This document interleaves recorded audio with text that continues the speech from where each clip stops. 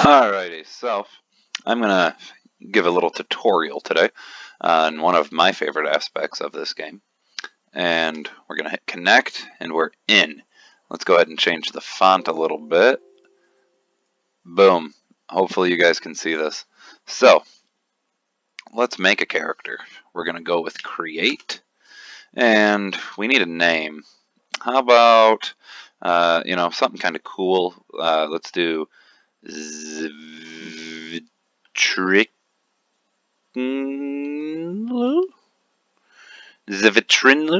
That's a weird ass name, but I think it's gonna work. Alrighties. So for password, we'll just do something basic. And there we are. We are in. We'll make him a male. And now we are looking at a whole bunch of races that we get to choose from. For this, I say we go with, let's do dwarf. Dwarf is always fun. Boom, we're in. As you can see now, it's actually going to give us a nice little collection of information about the race. We're going to hit accept for that. And now we are left with our choices of a moderate or ruthless. Again, you can click this, and it's going to show us a little bit about what each of these are going to do. Moderate is for some of the newer players, in case you don't want to be full looted by enemies. There is no other restrictions outside of that. You can progress just as far as anyone else. But for this particular situation, we're going to go with ruthless, because that's how we roll. So, we are in on Ruthless. Let's do this, and we are not going to do an Adventurer today, but for new players, Adventurer is not a bad call. Makes it so you are completely PK immune, you cannot be attacked, and you can progress up to level 30, and you can also, at that point, turn into any other class that you want, and you can do that before as well. So we're going to go with a no. Hardcore, what is that? Oh man. Says we only start with 20 lives. That's kind of a bummer if you're like me and are terrible.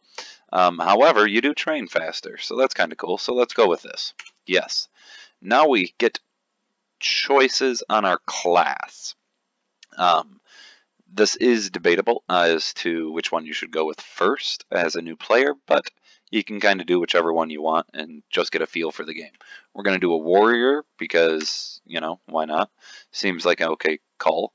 And again, that gives you a little bit of information about the class choice that you have. And we are in. Now this is really the interesting part. These are our stats. As you can see, we start with 26 points down here in the lower left that we can add to our stats. Some of the more important stats that you're going to want to max out is con. How do we do this? We go add con, and we're going to do 11. Let's max that bad boy. Now we left with 15 points, and int and whiz are also both important. So let's go with some int, and we will add some whiz as well. Now that we're maxed there, we have 4 points left. And you know what? I'm kind of a dwarvy guy anyway, so screw it. Let's just go with strength. We don't really need to dex it up at all. Now we're going to end. We have our alignments, good and neutral. This is a pretty important choice. Let's see, how about good? I think good's a good call. Yeah, good. There's nowhere near enough goods running around. Now we have our ethos. We get to pick lawful, neutral, or chaotic. Personally, I don't think this really matters outside of if you want to be tribunal or not. If you want to go tribunal, you have to be lawful. So for this case, we're not going to go tribunal. We're going to be neutral because, neutral good seems like a, decent chance. These are our religions. They're not super important for a warrior, but for certain classes, like a cleric or dark knight, they're going to be far more important as they do kind of play an effect as to what you are capable of doing. If you are going to go with a religious-y class, do not pick atheism or agnostic, because you will not be able to commune to your god and cast spells. So do not recommend doing that. But for this case, we can atheism it up. And boom, we are in. Now we get to pick a starting city. Everyone has a choice of Malbrim. All good characters have a choice of Valmoran. And all evil characters get the other city of Miravor. And then most races have their own unique city.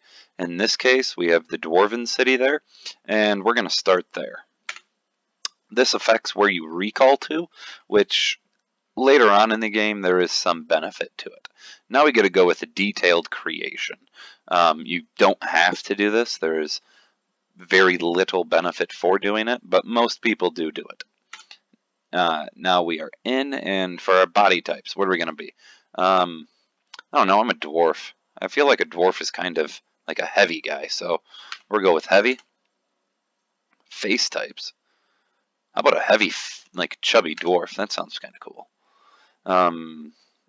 Skin color. Huh. This might be a bit much, but we'll go with brown. Eye color. Man, there are a lot of choices. Yellow. Yellow dwarven eye.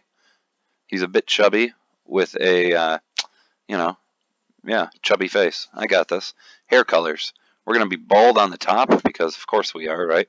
And then we're a dwarf, so we got to have that long beard going on there. So we're going to do that as well.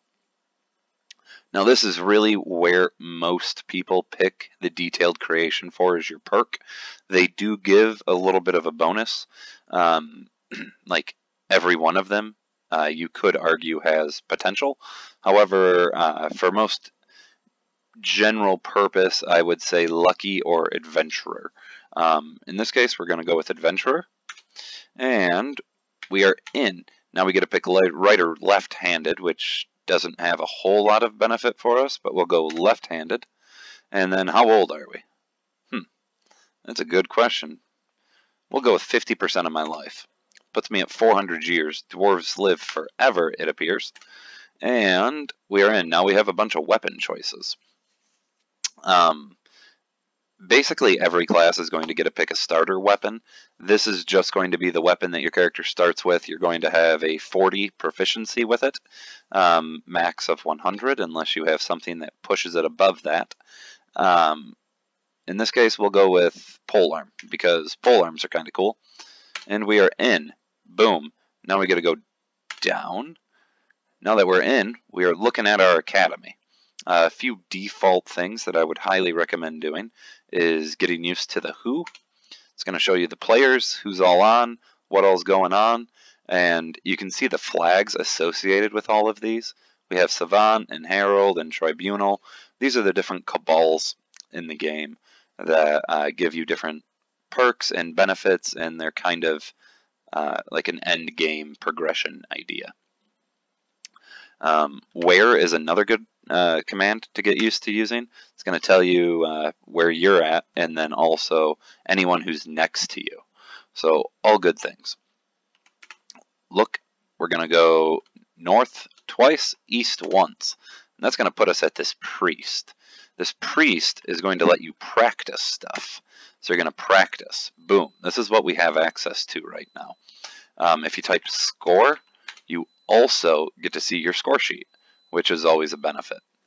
Every character that you create is going to start with 5 practices and 3 trains. And as you can see, my guy is absolutely no different. But for practicing, it really depends on your like starting class. You can't, practice everything. And as you progress through the game, there might be skills that you later learn that you don't particularly care for. Weapons are heavily important. Definitely practice each of those. Enhanced damage as well. So we're going to practice that a couple of times. Now it says that we're learned at it. And what that means is, as you can see, for enhanced damage, it's at 75. You can practice stuff up to 75. It has a base natural max of 100. And we're going to go south a little bit here. Yep. Open up the door. We are in our arena. And these are our plasm beasts. They're these little, I don't know, plasm beast looking things that we can attack and kill. So we're going to type kill beast. Boom. Nailed that guy. And look at that, my polearm went up to 41%. I'm a boss. Gonna kill the next one. Oh yeah, I just leveled up, as you can see. I have my gains here of my hit points, my mana, and my move, and then your practices. The amount of practices you get is based on your stats, and the amount of HP you get is also based on your stats. Same with mana, and your race class selection. And yeah, that is kind of what I was hoping to show, and probably most importantly is the delete option. When you are done with your character and you want to be done with the game, you can just type delete, semicolon, delete, and that didn't work. I forgot. I think I have to have space. No, I don't know. Just type delete. Oh no. Unfortunately, at the request of players, this command cannot be used after a recent combat or death. So, I do not know if I'm going to be able to show you how to delete. And that was kind of the whole point of this. That, my friends, is a little upsetting. So in the meantime, what I'll actually show you is, you see that funny looking yellow D next to my name?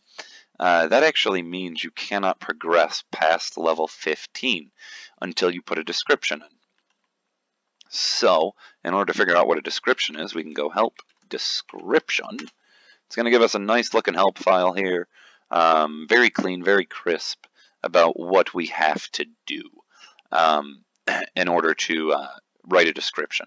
Now basically, this is supposed to be a picture of what your character looks like. Oh, yeah, that hit return thing. We can get rid of that. Scroll 0 and brief. Two of the most important commands you will ever know in this game. But for description, we can go to description, edit. It's going to bring up our editor. And .h is going to give you some of the base commands. .s is going to show you what we have. So far we have nothing, but we can type stuff. Let's see, we have a plump fat dwarf. So we might write, something like a short bearded figure sits before you. The lack of hair on top of his head gives the impression that he is older than many of his race.